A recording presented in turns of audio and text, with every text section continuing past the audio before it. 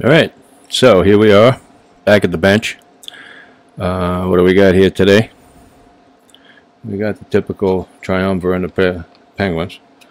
Put them in their little sleep box. See, they nest. So I kind of keep them clean, sort of. I used to just leave them out, but they're getting old now and starting to not look fresh and crisp. Anyway, I got this stone out. There's another one of these stones that I've had around for a little while, and I'm going to put it up on Etsy.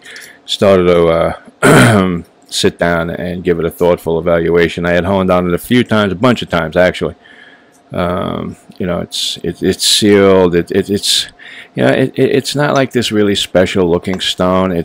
Some people might think it's Keita. No, I'm gonna call that a Sahi. Even though it's got like a yellowy kind of pale thing going on. You can see that. See how the water is soaking in like pretty quick. It's a little thirsty. Not terribly so, but it's a little thirsty. It will mellow out once you start working on it. But it's a little soft, not soft like it's soft. It's not a soft stone. It's not like, one of those, whatever, level 2 ceiling sweeters. It's hard. It's pretty hard. I hesitate saying very hard. I'm going to say it's hard enough, to finish a razor. Not my first choice for using Macau and Nagura, because, well, you can. I have, but you wind up getting a lot of base stone in with the slurry, and then there's this whole like seesaw thing you got going on, and how much base stone, how much Nagura, back and forth, drives you crazy. The K, yeah, my name is Keith, but the K is for Koma. This is an ancient piece that I've had around for like ever. It came from a Togishi, and like a real Togishi, yes. And I used to mark all my Nagura back in the day with Sharpies, and then I would seal them so I know which one is which. Now I could lap this off and then reseal it and everything, but I'm going to keep this one because it reminds me of those days, like when I didn't know anything. And something I got to remember is, like, I know a lot more now, but I still need to know a lot more. There's an old saying, the more you know, the less you know. Kind of like that with honing.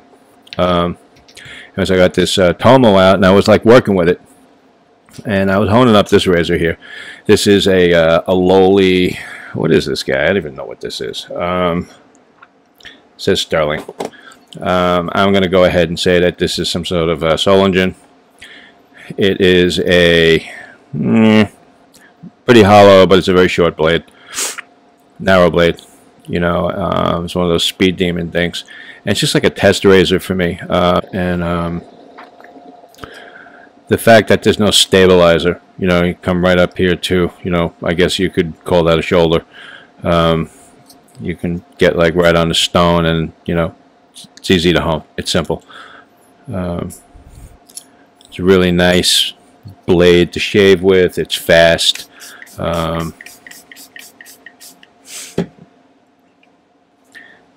Shaving with this is like, driving a British sports car, down one of those windy British roads, in the countryside, that type of thing, So anyway, so I got this blade out, and honing it, and come into it here with my Koma and make some slurry, right? And you see how like fast that comes up, right? That's it's a hard Koma, but it's a pretty soft stone overall, right? And the slurry here is predominantly from the base stone. You can see the coloring, and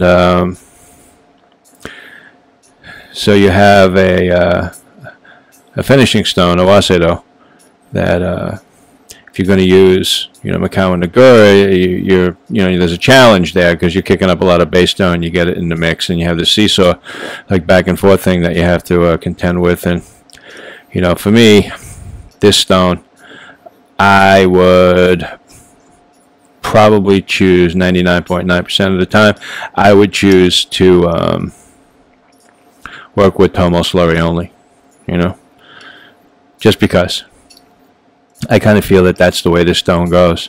I've done a number of progressions. It works. It's just extra gyration that, like, you see, for me, I don't need it.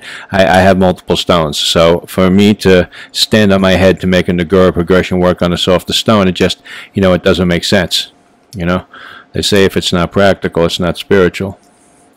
So that's not practical for me. If it was the only stone I had, it would be a different discussion, but that's not the case. So, we have that. And, as in the course of honing, I started to notice a couple things about the stone. The feel, the feel is subtle. It's slick. It's slick like mud that feels like a lubricant, It's got that quality to it. It's very nice. It's not glassy in any kind of way, but it is a very fast feel on the stone. It's real nice, Let me just squirt this off here.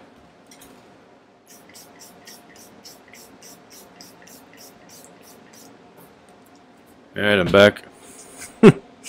And okay, so here I have a piece of shobu. Oop! I hate when that happens. Piece of shobu. And you can see, well, it might appear as though this is slurrying just as fast as the coma was. But it isn't. It's actually going slower, and this is a softer stone than this. This should be making buku slurry very quickly on here. Well, when I say should, what we have here is Mother Nature. You have an is. What it should is really what I mean to say is what would seem to make sense is that the harder stone would make slurry faster than the softer one. But that's not what happens. And there's a number of reasons for that. And none of it's really important because it doesn't make your hone better. Like knowing the answers to everything doesn't really help your honing. Like knowing some answers is necessary, sure, I am not one to say that ignorance is bliss, not at all. But, for example, if you know exactly where the stone comes from, does it help you hone better? No. The answer is no, it does not. All right? It may make you feel better about the stone, but it doesn't help you hone better. I know, someone's going to want to argue that.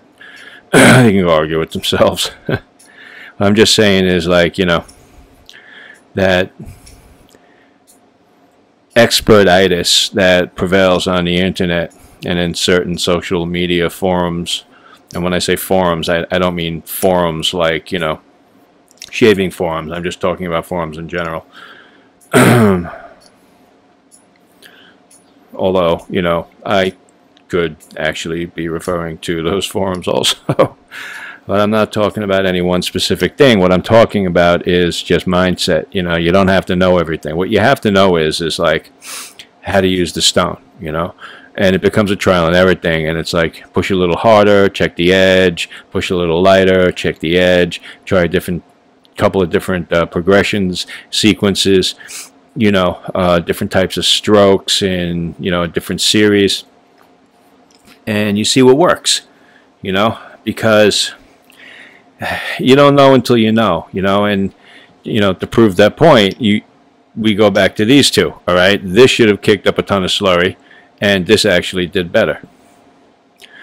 So with that on the table, we should not pretend that we know what's going to work best on this stone for honing. We should try everything we can. We should, maybe even get outside the box there. Think outside the box. I know, it's a little trite, but truth, man. Try different things. I came up long time ago with some really interesting finishing techniques that, they're tremendous, and I got to them because I was willing to try things. I also applied science and some information from other areas of interest, but and it's finishing. So when I say it's tremendous, I don't mean that my edges are sharper than everyone's. That dick measuring stuff isn't there. I'm just talking about it being tremendous to me, and that it was a very effective and very efficient way to come up with an edge in a different way that was actually better than what I had been getting before. And every time I hit a new level, then things get better. So anyway, I'm doing all this honing, and in the course of the honing, one of my main points of interest about this stone, and I don't know if you're going to be able to pick up on it. I'm going to try and refocus this phone, but I don't think you can see it. I have a photo that kind of like it's going to show it to you a little bit, but now what I'm trying to do now is I'm rolling the bevel back and forth in the light, and I'm trying to like pick up on the highlight and see, maybe you can see the reflection moving across the bevel. I'm trying to demonstrate the amount of polish, the type of polish that's on the bevel of this thing.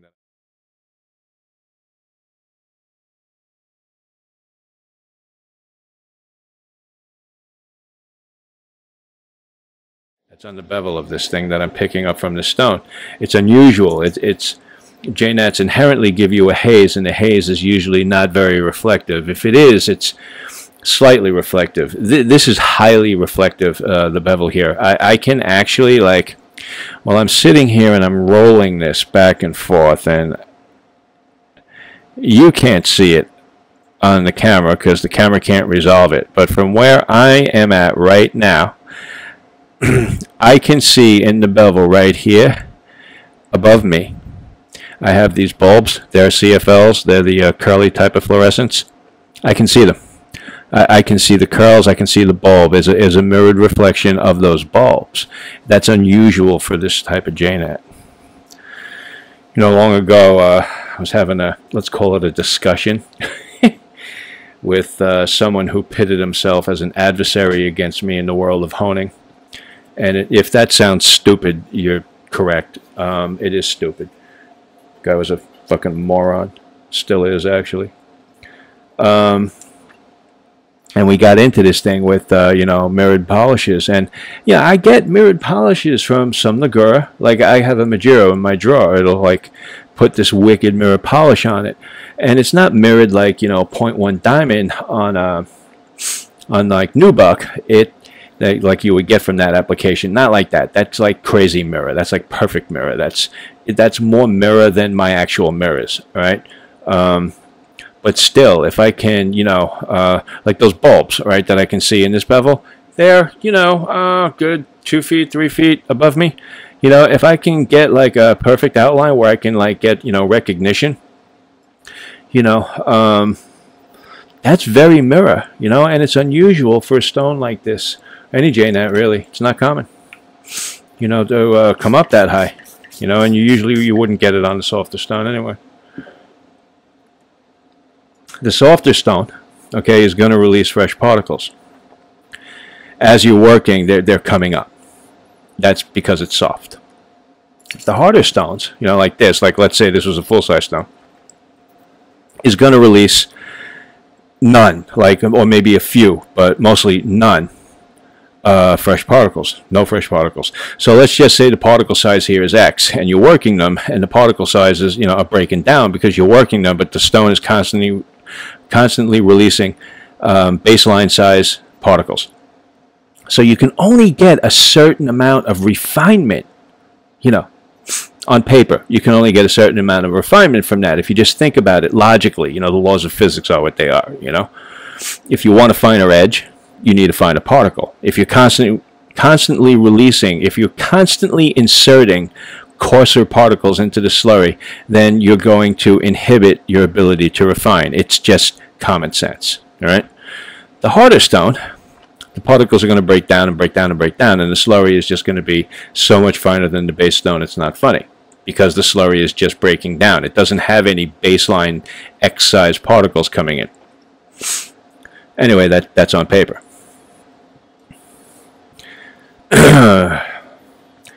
Razor type, how the edge was made initially, so on and so forth.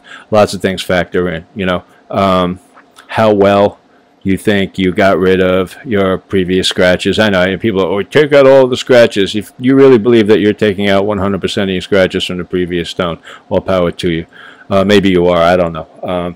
I can tell you that after looking at blades, many blades, not just mine, blades from all over, okay, on my scope at like really, really high magnification, I can tell you that basically we do the best we can, but it's not a perfect job.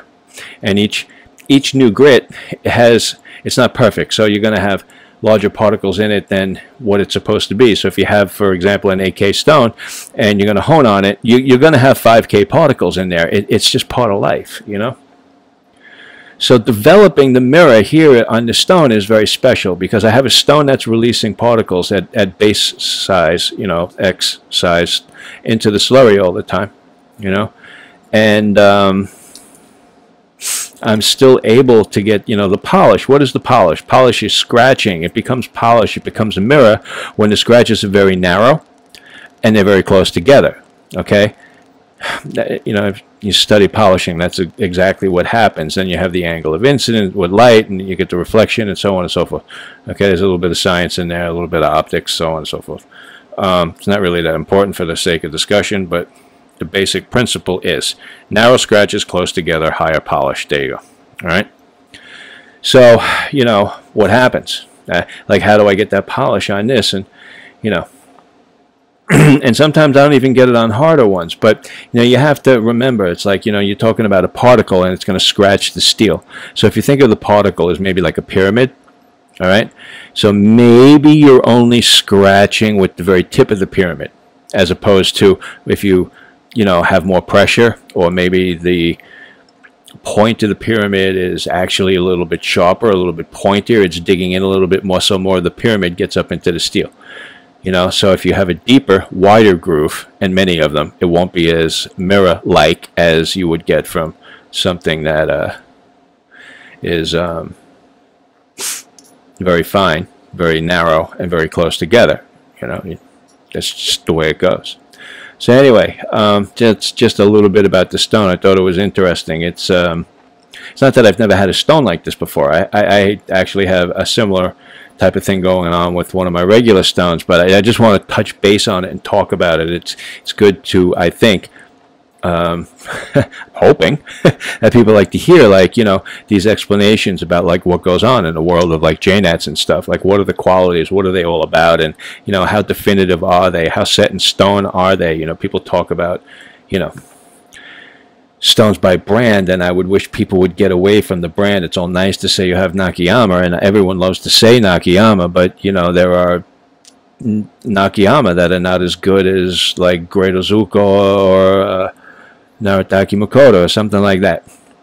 You have to look into the stones, actual performance, into its true assets and like what's there. And I keep an open mind.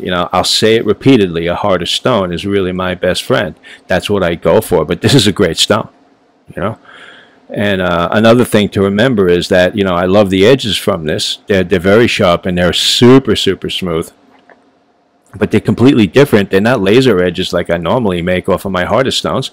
And that's okay. I don't need to have the exact same edge all the time.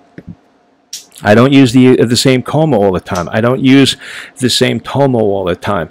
Variety is the spice of life, as they say, and I like to mix and match. So as long as I'm shaving good, I'm good.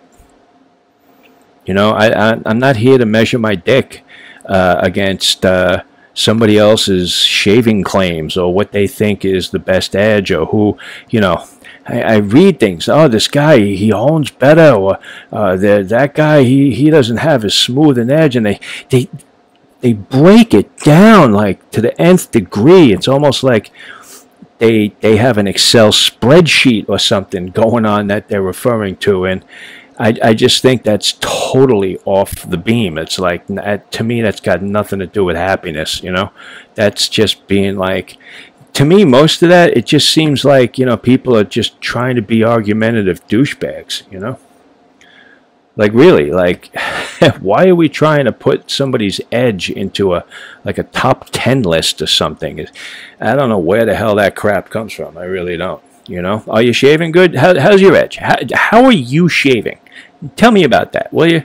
Please tell me about that. I want to know how you're shaving. That's what's important. I'll tell you something. I shave great. You know, I shaved today. My skin feels freaking wonderful. All right, is a good razor. This is a great stone. I got a fantastic edge. You know, anything else? Please. Not into it.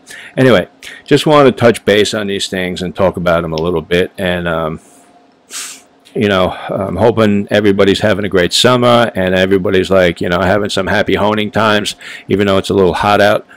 But whatever you're doing, you know, just remember one thing everyone should always remember, you know, honing, the straight razor thing, this is about having fun. You know, avoid the people who are like just constantly miserable and complaining about everybody. Avoid those people. They'll bring you down. You know, head to the light. Always head to the light. You know, be happy. You know. Anyway, honing is about having fun. So remember, everyone, always have fun. Take care. Talk to you soon.